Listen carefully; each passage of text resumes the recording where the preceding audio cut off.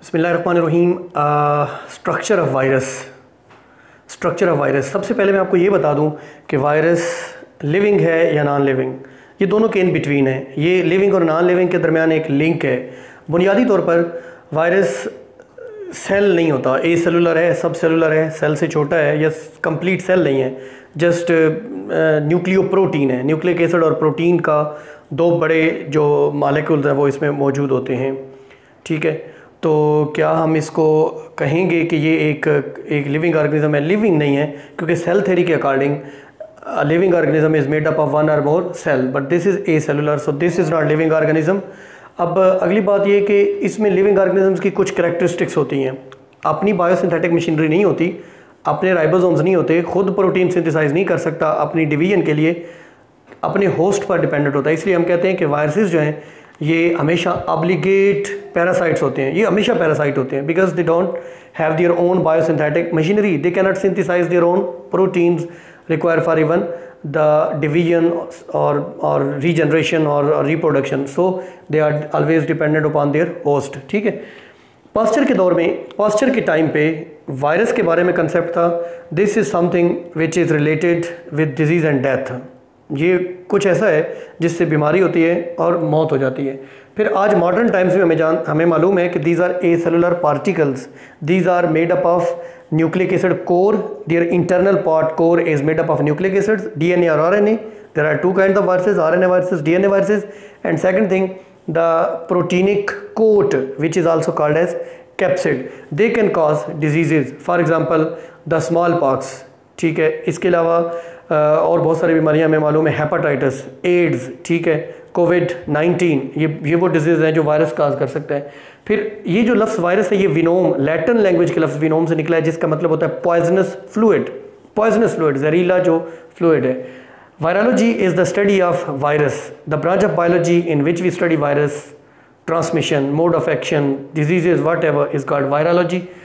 Edward Jenner ने 1793 में पहली इन्फेक्शियस डिजीज़, देखें बैक्टीरिया भी इन्फेक्शन काज करते हैं, फंगस भी करता है, वायरस भी करता है, तो पहली इन्फेक्शियस डिजीज़ जिसका एक प्रॉपर ट्रीटमेंट डिस्कवर हुआ वो वायरल डिजीज़ थी, वो थी स्मॉल पॉक्स, जिसका ट्रीटमेंट एडवर्ड जेनर ने 1793 में, वो हमने पढ़ा था, एक जेम्स फिप 80 ईयर्स ओल्ड एक बॉय के ऊपर एक काउ पॉक्स का ट्रीटमेंट करते हुए वैक्सीनेशन ईजाद की थी, पहली वैक्सीन ईजाद की थी, वो एक वायरल डिजीज़ थी स्मॉल पॉक्स। ट्वार्ट और डी रैले, बेसिकली वायरसेस तीन तरह के हैं, एनिमल वायरसेस होस्ट के लिहाज से, plant viruses and bacterial viruses जिनको बैक्टीरियोफेजेस कहते हैं, राइट। तो ट्वार्ट और डी रैले, ट्वार्ट ने 1915 में, डी रैले 1917 में इंडिपेंडेंटली काम करते हुए बैक्टीरियोफेजेस को डिस्कवर किया। हमें पता चला कि वायरसेस कैन इन्फेक्ट बैक्टीरिया, अगर ये बैक्टीरिया के अंदर जाकर उन्हें इन्फेक्ट कर सकते हैं तो इट मीन्स ये बैक्टीरिया से छोटे होते हैं।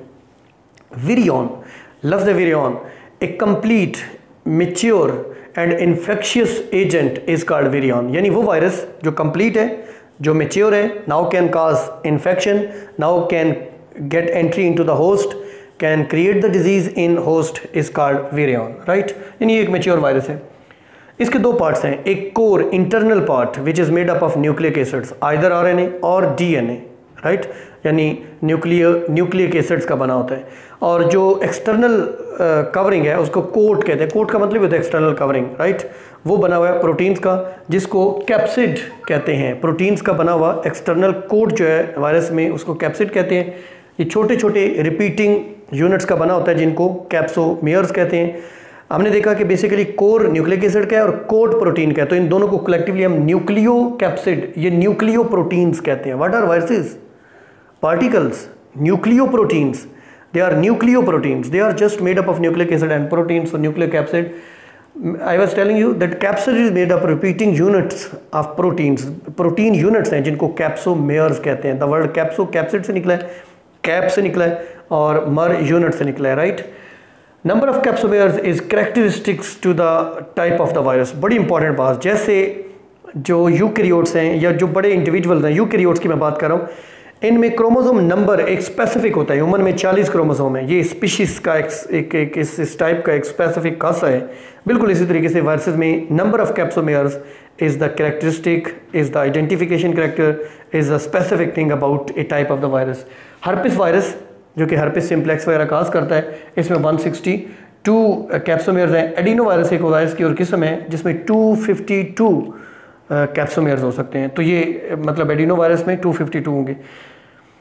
बाज़ वायरसेस जो कि एनिमल वायरसेस हैं उनमें प्रोटीन कोट के बाहर एक इन्वेलप भी होता है, यानी जो होस्ट है एनिमल होस्ट वो अपने वायरस के प्रोटीन कोट के बाहर एक इन्वेलप भी सेक्रीट कर देता है। हम बात करते हैं वायरसेस की टाइप्स के, animal viruses, plant viruses and bacteriophages, the bacteria viruses. ये जो एनिमल और प्लांट वायरसेस है ना, मॉर्फोलॉजी देखी जाए तो ये पॉलीहीड्रल यानी मैनी साइड्स, पॉलीहीड्रल मैनी साइड्स, या हेलिकल यानी रॉड शेप्ड, ठीक है, स्प्रिंग लाइक हो सकते हैं, ठीक है जी। दूसरी बात, ये इन्वेलप्ड या नॉन इन्वेलप्ड हो सकते हैं। आमतौर पर एनिमल वायरसेस इन्वेलप्ड होते हैं, there is an extra covering secreted by the host, the animal host is called enveloped, some can be non enveloped। इनकी शेप कम्प्लेक्स भी हो सकती है। हम बात करते हैं बैक्टीरियोफेजेस की। बैक्टीरियोफेजेस को फेज वायरसेस भी कहते हैं, फेज खाने वाले बैक्टीरिया को फेज वायरसेस भी या सिंपली फेजेस भी कहते हैं, राइट, T2 T4 फेजेस। इनकी शेप या क्यूबिकल होगी या हेलिकल होगी या दोनों मिलके होगी। क्यूबिकल जो होते हैं ना वो ज़्यादातर रेगुलर सॉलिड्स होते हैं, रेगुलर सॉलिड शेप्ड होते हैं, राइट, क्यूबिकल। समटाइम्स आइकोसाहीड्रल यानी 20 फेसेस, 20 साइड्स उनकी होती हैं, आइकोसाहीड्रल होते हैं। जो हेलिकल है ये रॉड शेप्ड होते हैं, helix long spring like rod shaped होते हैं। Many bacteriophages have head and tell, means head is cubical, look at it, this is a bacteriophage, this is the head is cubical, means something cubical, hexagonal, 6 cornered। Head जो है उसमें nucleic acid भी है, core और protein coat भी है। दूसरा है टेल, ये टेल फाइबर्स हैं, ये बेस प्लेट है, ये टेल, ये कॉलर है वगैरह वगैरह। तो ये एक बैक्टीरियोफेज है। इसकी बॉडी के 2 पार्ट्स हैं, one is head other is tell, one is head and other is tell. Last thing, very important thing, there is given a yellow box in our book about the prions. What are prions? P से आपने याद रखना है, these are infectious proteins. ये most recently discovered infectious agents हैं, most recently 1983 में discover हुए हैं। ये infectious agents हैं, they can cause infection in animals, right? ये infectious agents हैं most recently। ये infectious proteins हैं। सवाल ये पैदा होता है कि ये सिर्फ प्रोटीन्स हैं, फिर ये रेप्लिकेट कैसे होते हैं, इनकी जेनेटिक इन्फॉर्मेशन किधर होती है? वायरसेस में चलो समझ आ गया, आरएनए में, आरएनए जीनोम है, ये डीएनए जीनोम है। इनमें तो जीनोम ही नहीं है, इनमें तो जेनेटिक इन्फॉर्मेशन है ही नहीं, आरएनए नहीं है, DNA, then where can be there information? ये बड़ी कंट्रोवर्शियल सी बात है, इसमें बड़ा इख्तलाफ है। ये 2 डिजीज़ काज करते हैं, एक मैड काउ डिजीज़ और ह्यूमन्स में मिस्टीरियस ब्रेन इन्फेक्शन काज करते हैं, मिस्टीरियस ब्रेन इन्फेक्शन काज करते हैं। ऐसा कोई अजीब सा ब्रेन इन्फेक्शन है कि जिसका पता भी नहीं चलता। ये था टॉपिक हमारा स्ट्रक्चर ऑफ द वायरस, जिसमें हमने मुख्तलिफ़ किस्म की, मुतफर्रक किस्म की इंफॉर्मेशन हासिल की, इन डिटेल देखा। इसी के साथ हमारा MDCAT प्रिपरेशन का जो लेक्चर है, मीन्स कि हमने इसमें 3 बेसिकली पोर्शंस किए, एक 5 kingdom classification system, structure of viruses and ads. हमारे चैनल को ज़रूर सब्सक्राइब कर लें, बेल आइकन दबा लें ताकि हमारी हर न्यू वीडियो आप तक पहुंचती रहे। आप इंटरमीडिएट के, O लेवल्स के, एंटी टेस्ट प्रिपरेशन के स्टूडेंट हैं या आप मैट्रिक के स्टूडेंट हैं, this channel is specifically for you.